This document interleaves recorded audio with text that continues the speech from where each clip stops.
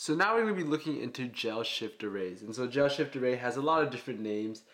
There's one called MCAT, band shift assay, just gel shift, or just gel array. So it's not really too important what exactly the name is, because you'll see from the diagrams exactly what we're going to be talking about.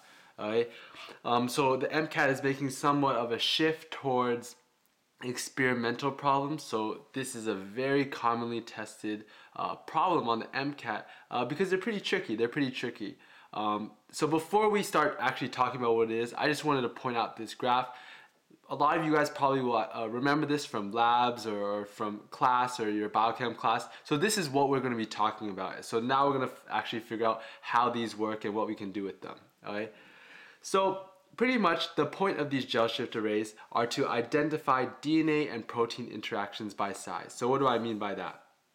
So if you have a bunch of different DNA molecules, each binding different size proteins or maybe dimerized proteins, right? You want to know, does this DNA bind protein A, protein B, or a dimer of protein A and B possibly, okay? And that's how we're going to be able to use these gel shift arrays to figure out what this DNA binds to, okay? So the steps of this is, first off, we're always looking at some type of labeled DNA, okay? So it's a labeled DNA with a protein interaction, okay? So this labeled is usually radiation, but it can also be fluorescence, okay? So we'll look at the radiated labeled DNA. So what we're going to be doing is we're going to be mixing these proteins and DNA in each of these columns. So each of these are going to have a different reaction, right? So we said right here that in the first column we have DNA.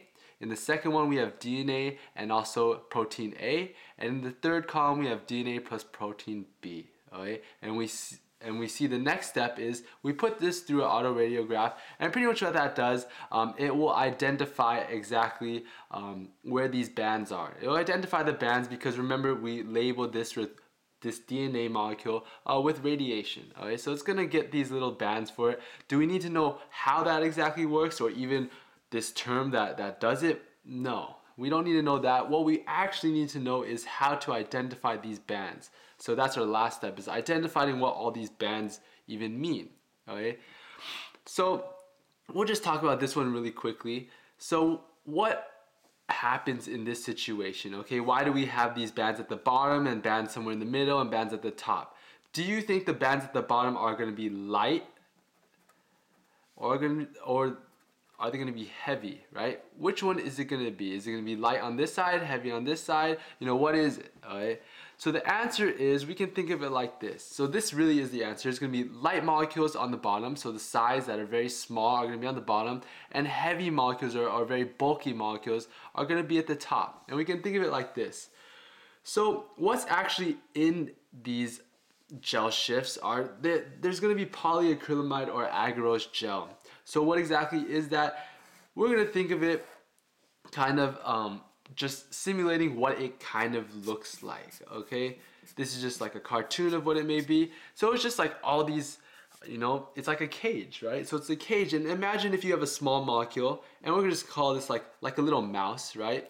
So a little mouse can go all the way down. It can go all the way down, find the little holes, and pop down right there. And so that's going to be our DNA by itself. It's very, very small. It's like the mouse, right? Then we're going to have this gigantic elephant, right? So this gigantic elephant, imagine that's an elephant. How can it even get through here? You know, this cage, it can't go underneath, it can't go over, you know, it's going to get stuck. And we think of that like these DNA and protein interactions, right? Heavy molecules cannot go through these cages. Bulky molecules cannot go through these cages as quickly as this little mouse can. Right? So at the bottom we're going to have very light, small molecules. At the top it's going to be very heavy. So if you ever find yourself figuring out which one is it, just remember, can a mouse go easily through this, or can an elephant go easy through this? Okay, so the mouse obviously can. Right? So now we're going to look at what do all these bands mean, and we're going to have 3 different examples, and they're going to get progressively harder. So this one's example 1, and for all these examples we're not really going to have designated problems. We're kind of just going to see what are each of these bands. That's the main thing. If we can identify what each of these bands are and kind of what's going on in this situation, you can answer any question. Okay? Any question on the MCAT is going to be very, very simple if we can identify what even is going on, right? That's obviously our first step. Okay, so this is example 1. We'll notice that in every molecule or every column, and notice how I didn't draw it like the columns before. I didn't have those little jagged parts. We just assume that this is going to be what it looks like, okay, because this is what actually comes out of the auto radiograph. We take a picture of it, right? So this is what we have, and we have DNA in every single one of the 3 columns, right? In the first one, we have no protein A, no protein B. In the second one, we have protein A, but no protein B. And in the third one, protein B, no protein A. Okay? Pretty simple, right? So right off the bat, we know that this is light, and this is going to be heavy up here. So this is probably going to be what? These things all down the bottom. What do we have all of in every single column? We have DNA, right? So this is obviously going to be just DNA on the bottom, right? These bands right here are DNA. So we have 1 down. All we need is that one, right? So now let's think about it. What could this possibly be? So we know that there's DNA, right? Because DNA, you know, there's always going to be a DNA, and if there's a protein interaction, it'll have that as well, right? So this is going to be our protein interaction of DNA plus A, right? Well, we don't have any B, so how could it be B? So it's pretty obvious that this has to be DNA and protein A. There's really nothing else it could possibly be, right? There's nothing else in there. So we know that this band has to be DNA and protein A. Now this last one, well, why don't we see something here? Well, we don't have A in there, right? So there's no DNA plus protein A, but also B should be somewhere, right? How come there is no B? Well, the reason for that is, well, protein B didn't bind to DNA. So we can say that DNA plus B does not equal an interaction, okay? So that's very useful for us.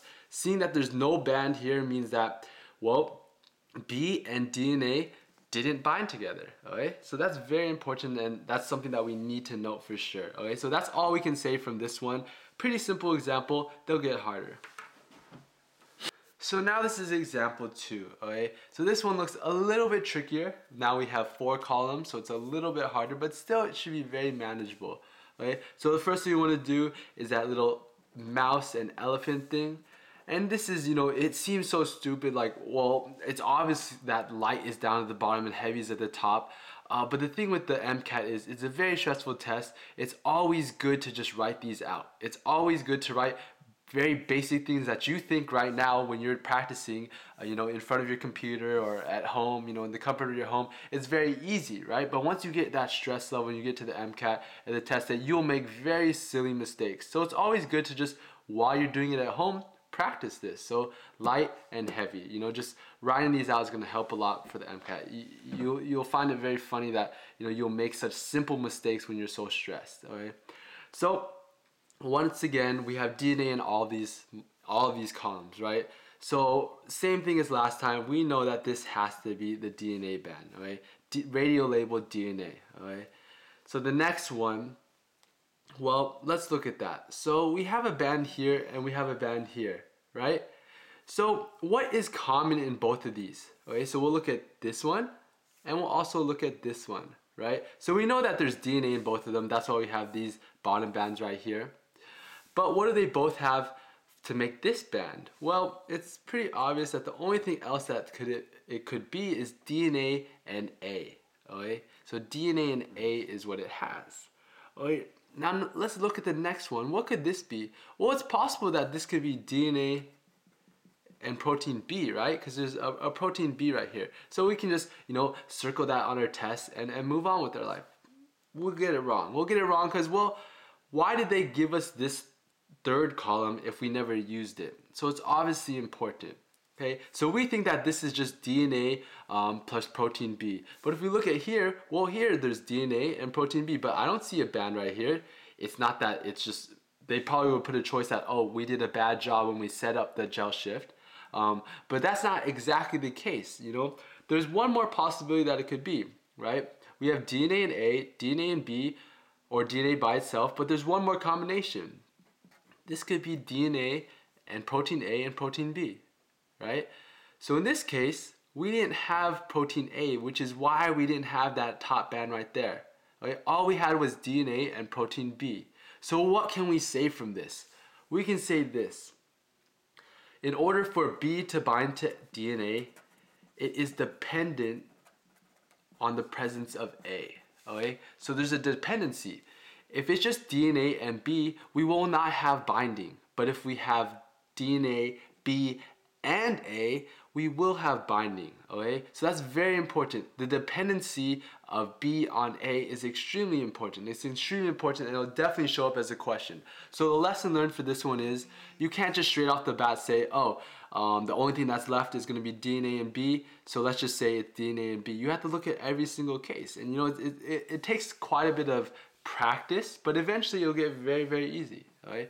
So final example, this one's going to be quite a bit harder. So this is our final example in our gel shift array lecture. Okay? So the first thing we're going to want to do is obviously the same thing that we've always been doing. Label what's going to be on the bottom and what's going to be on top. So it's going to be light on the bottom, heavy on the top, right? Okay. So let's do the same type of thing. So the first example, we switch it up a little. Now we have all these proteins, but we don't have any radiolabeled DNA. So this one was kind of thrown out there as kind of a trick. If they gave you this and asked you, they didn't give you the gel shift and they asked you how many bands would there be, you have to know right off the bat there's going to be 0. There has to be 0 bands here. Why? Because we have radiolabeled DNA. Our audio radiograph is going to detect only something with radiation, something that's radiolabeled. And if the DNA is not present and it's the only thing that's radiolabeled, we're not going to see any bands, right? So this was kind of a trick, kind of, you should know that because this is probably something that it's kind of like a trick question for the MCAT, right? So we got that one out of the way. That was just kind of to show you guys. Now onto the real stuff. So the first things first, what is this bottom band? This one's probably going to be DNA if we have plus in all of them, and we have 1, 2, 3, 4, and the only thing that's present in the first column right here is just DNA. So it's going to be DNA right there, right? So we'll move on to this guy right here. Okay, so what's present in this? DNA and also D. So we already covered the DNA right down there. So we know this one. We're just going to assume that what else could it be, right? It's got to be DNA and also D. There is no F in there, right? So it's got to be some type of interaction that makes this complex bigger. Right? Now onto the third one, right? Now we have DNA, D, and F. So we know that one interaction is just DNA by itself. There's one that's DNA and D. Then there's a couple other ones. So we could have DNA, D, and F, or we could have DNA and just F, right? But which one is which? I don't know yet. We don't know. But we still have one more column. Let's see if that can kind of resolve it, right? So in this one, we don't have D, right? We don't have D, which is why we don't have this DNA plus D. It's pretty obvious why we don't have a band there. But we also don't have a band up here. So what should that kind of be an indicator of? So we should be pretty confident that, you know, this interaction is probably going to have to involve something with D, right? So it couldn't really be this, because if it was DNA and F, right? DNA and F, we should have a band right there. Okay? We should have a band right here if this was DNA and F, but we don't, which means that in order for F to bind, protein D also has to be present, okay? So we actually were able to tell a lot from just this simple graph, right? We were able to tell that F cannot bind DNA by itself, but D can. And we also learned that if we don't have any radiolabeled DNA, that we're not gonna have anything show up, even if there's some type of protein DNA interaction. So even if D and DNA interact with each other, we're not going to see anything because there's no radiolabeled item. Alright?